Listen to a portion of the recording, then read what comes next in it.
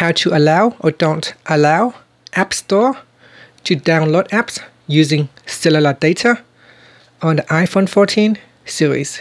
First, let's go back to the home screen by swiping up at the bottom of the screen. And on the home screen, tap on Settings. In Settings, scroll down and tap on App Store.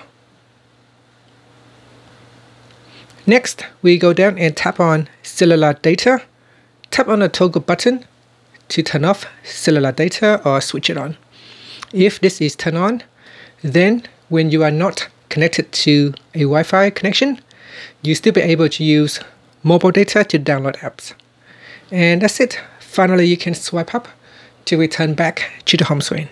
Thank you for watching this video. Please subscribe to my channel for more videos.